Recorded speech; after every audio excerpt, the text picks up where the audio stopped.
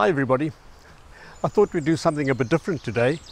As you can see, we're outdoors and it's a beautiful, lovely summer morning.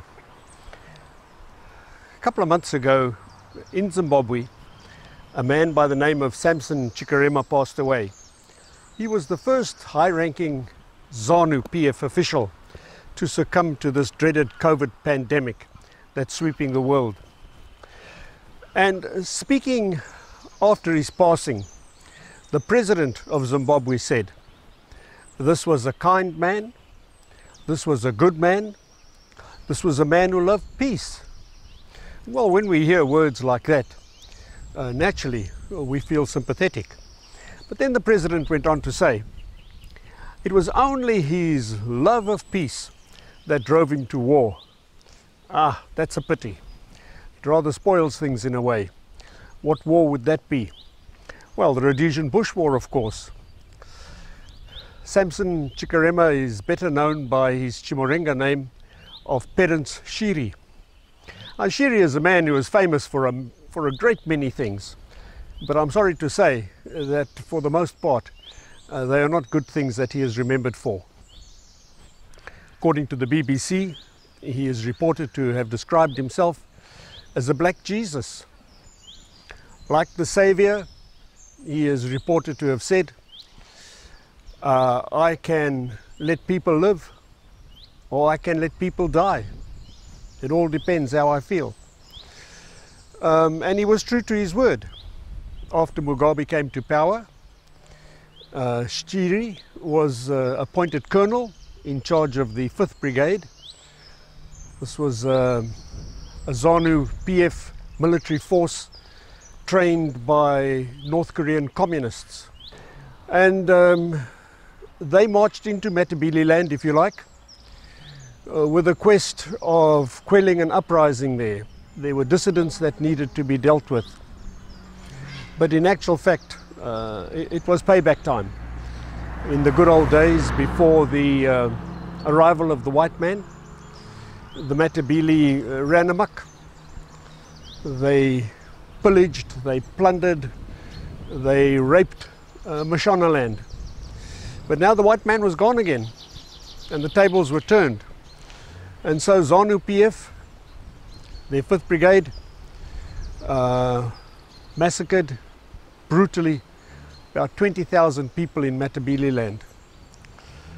So you can be sure there were no tears shed at the news of Shiri's passing in that part of Zimbabwe.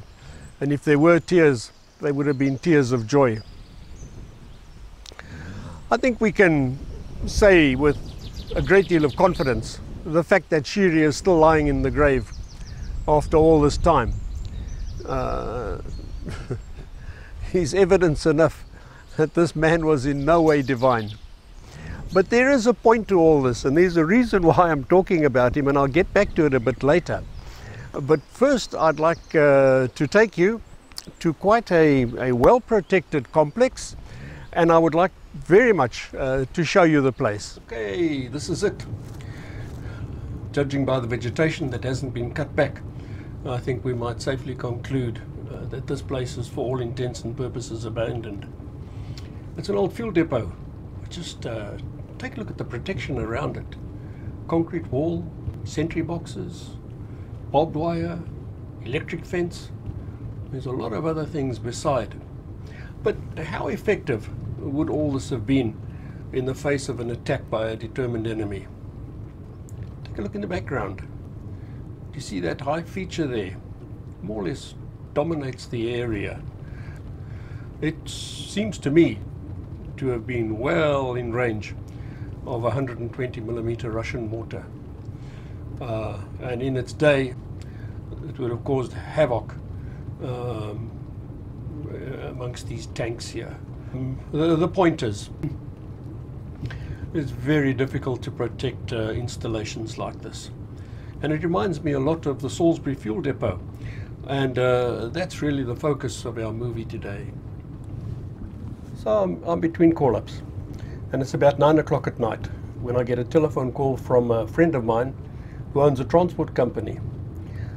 He tells me that he's just had a call from their security guard to say that there's a fire in the vicinity. So my friend asks me, could he come pick me up? Would I go with him? And if necessary, help him to move some of the vehicles out of the way. He says to me that he's bringing the Blue Job with. Now, the Blue Job was a mutual friend of ours from the Air Force, wonderful man. And so a few minutes later, the two of them arrive at my front door, and we pile into an open pickup truck, and we head off for the Southerton industrial sites. And as we are driving along, I can see that there's quite a sizable blaze over in that direction. And we get closer, and I'm aware of the fact that the streets all seem to be strangely deserted. We leave the Beatrice Road, go down a side street, and then we catch a right at Birmingham Road, and we travel in the direction of all things the fuel depot, because it's apparent by now that this is where the blaze is. I just felt my heart sink. I mean, and I'm sure many others, had driven past that place probably 100 times and asked ourselves, I wonder, are the gooks not going to hit this place one day? It seemed such an inviting target. It seemed that it had happened now. What a scene. I have no adequate words to describe the sight that met my eyes there. Every single photograph and every bit of film footage that I've seen since then has never done justice to that inferno. It was an unbelievable scene. It would rain the next day, but that night it seemed as though the very clouds in the heavens had descended just above head height. There was an orange glow everywhere, and one could almost feel the heat as we drew closer to this inferno. And then, of all things, I saw a solitary soldier walking purposefully up the road toward us. And we slowed down and stopped, and he came across to speak to us. One man, the nationalists make a big thing today of the fact that that fuel depot was the most closely guarded financial asset of the Rhodesian government. It was nothing of the sort. And here's this man, camouflage t-shirt, PT shorts, a radio on his back, so he was obviously a section leader. I couldn't see where his men were. Down in the distance at the intersection of Paisley Road, it looked like there were some figures moving there, but they were so far away I couldn't determine for sure that this was the rest of his men. But he asked us what we were doing there, and he told us that he couldn't let us through. We explained to him that we had a problem, that there were some trucks that we were scared might get damaged, and we wanted to move them. And he said, listen guys, I don't really know what's going on here. I don't even know whether the people that did this are still in the vicinity. They might be down side streets for all I know. I can't let you through. Forget about the trucks. I'd rather lose your trucks than lose your lives. Because I could see that if he didn't have his hands full at that moment, he certainly would have before much longer. And so we turned round. We actually went down Paisley Road to Beatrice Road, and we pulled off and we stopped. And we just looked at the site. Unbelievable. And then one by one, we would see and hear more explosions as one tank after the other went off. I forget now how many it was. I think there was something like about 25 tanks out of 32, if I'm not mistaken, that were destroyed that night.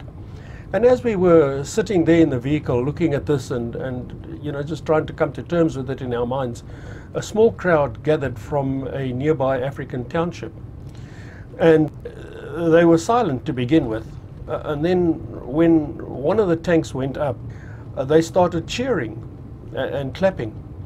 And the Blue Job jumped out of the vehicle and called over to them. Hey, what are you cheering for? Don't you understand that that's your livelihood that's going up there? That's the bread and butter that you put on the table for your families. And I could see in the crowd that there were a number of heads that nodded in agreement. They understood that.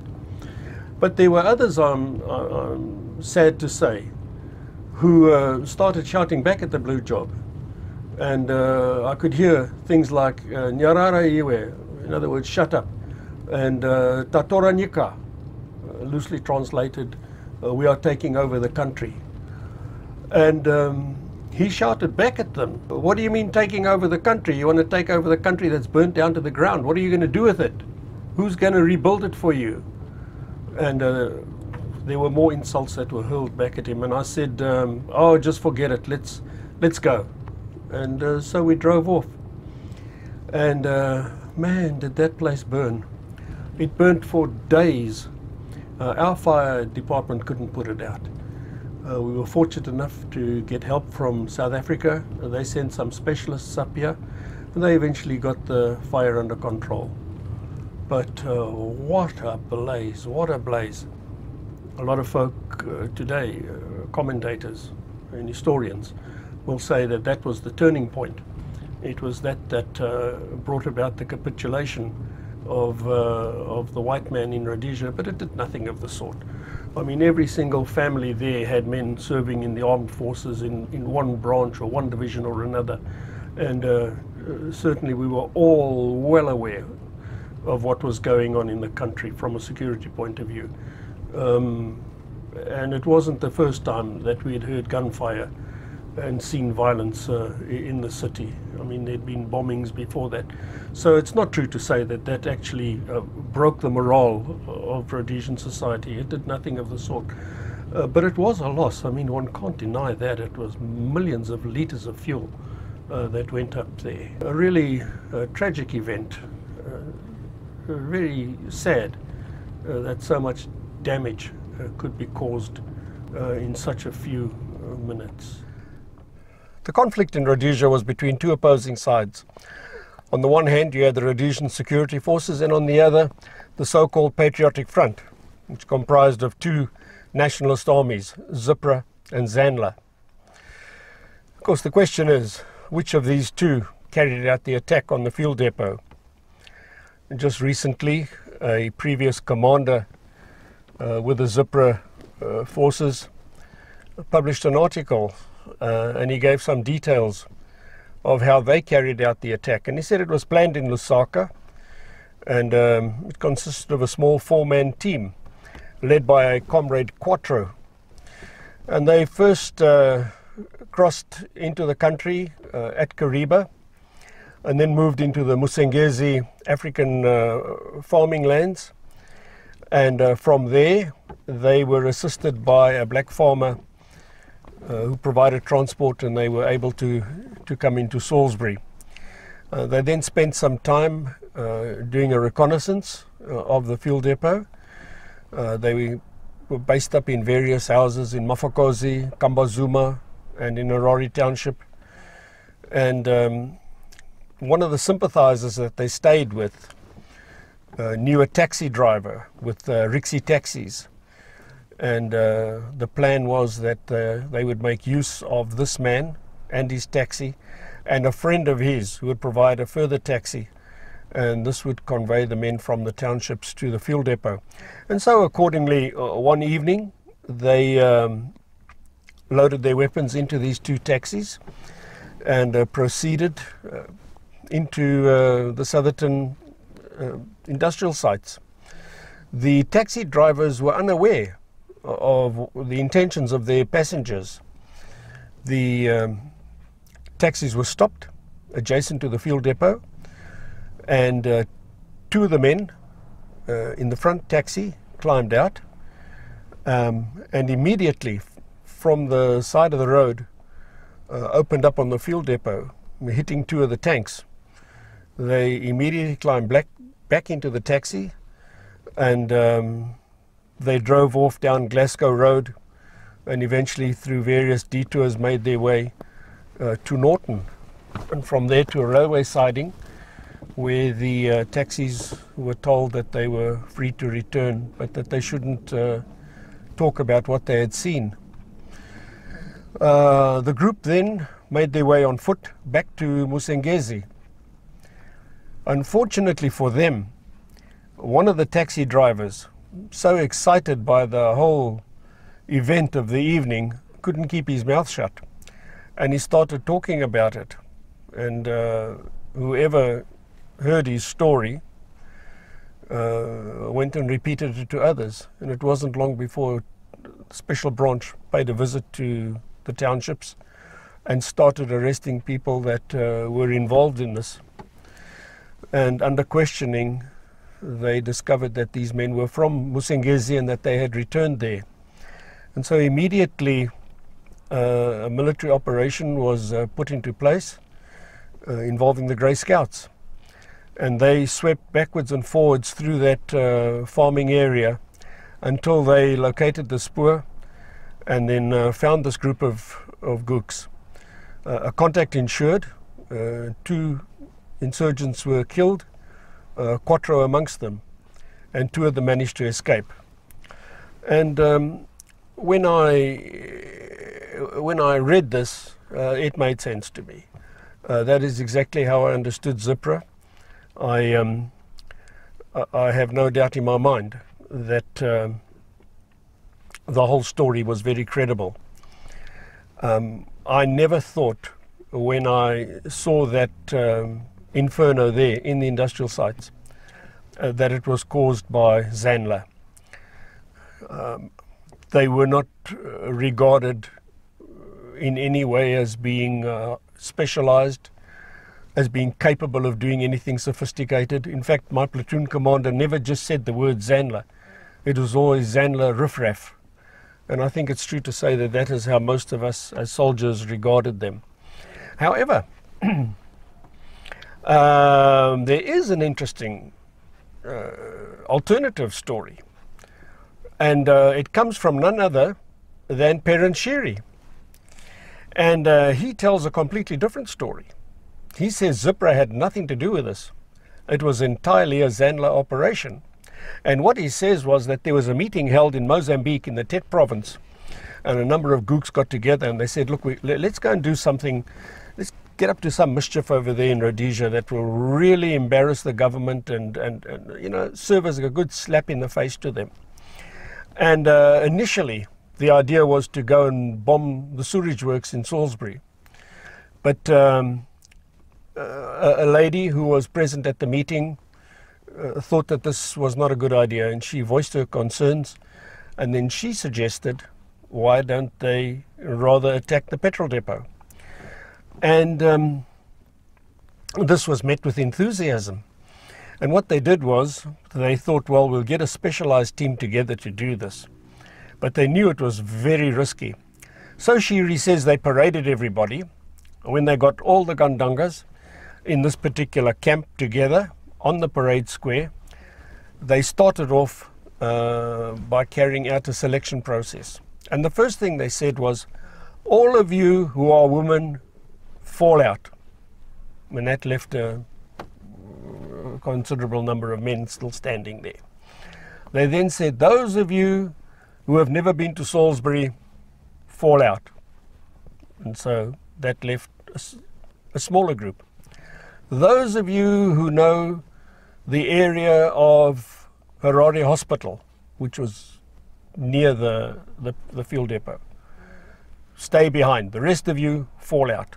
And so this group dwindled and dwindled each time. And then there was the last bunch of people standing there.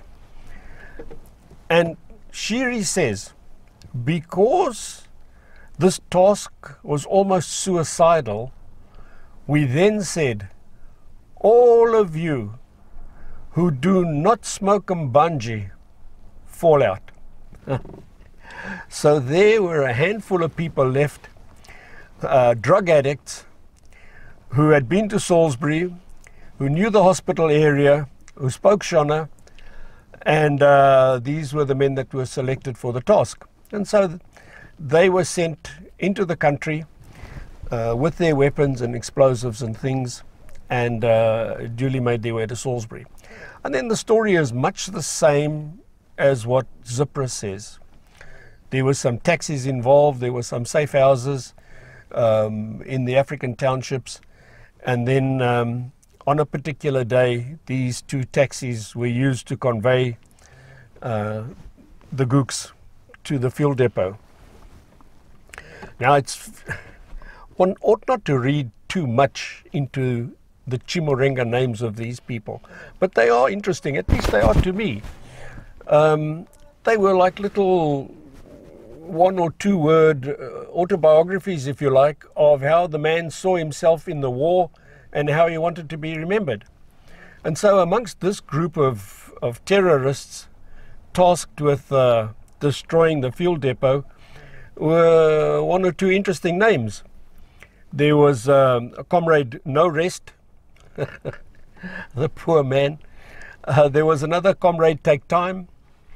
There was another comrade called Comrade Poison. And for me, the most interesting was a comrade Damage Bombs.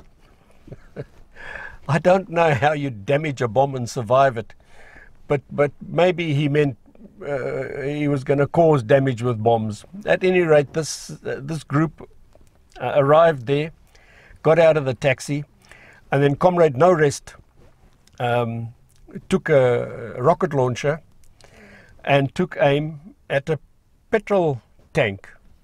Now, I just need to say that a few days prior to that, some of them had rocked up at the front gate of the fuel depot, according to Shiri, of course.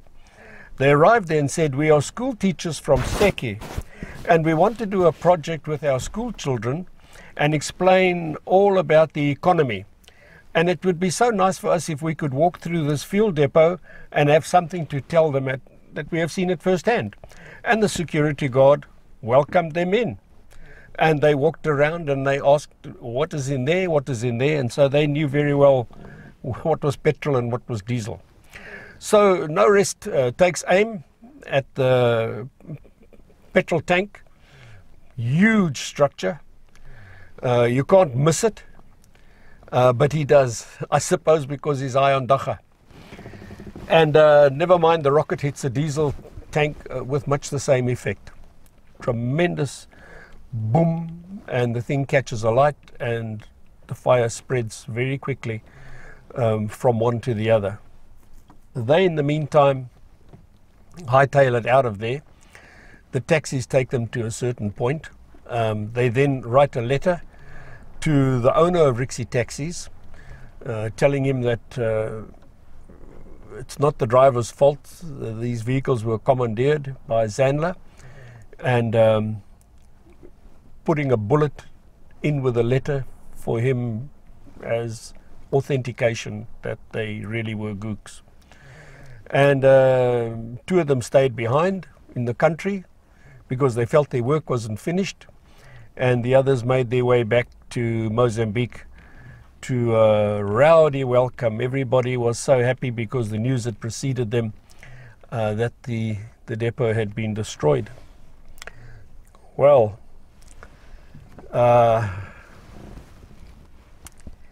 you take your pick of either of those two stories. The point is, nobody knows which is the truth. Now, learned men have found this whole subject quite fascinating. In fact, Mr. Warada did a doctorate thesis in history on this whole thing. Spent a great deal of time researching it. And you can find it on the internet. If you look for it, you'll find it. Fascinating reading. And despite all his efforts at trying to establish who blew up this depot, he says at the end, he doesn't know. There's no source material. It's just two stories. All we can say for sure is it must have been somebody from the Patriotic Front. But who and how it was done, we don't know. So it's a bit of a mystery. That's one of the greatest things that befell our country. Nobody knows who did it. Do yourself a favor if you haven't done so yet. Go on YouTube. Please pay John a visit and see what he has there. In the meantime, keep well, take care, stay safe. Cheers.